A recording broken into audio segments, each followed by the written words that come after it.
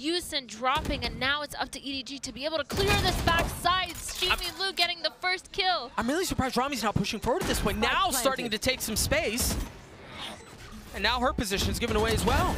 They're split. Oh, you see, got caught. conir0 got caught as well. It's just Wawali left alone in this 1v2. And a ridiculous 1v2 it would be.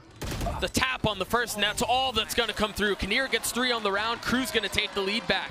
Just a small little mistake of not clearing backside. They killed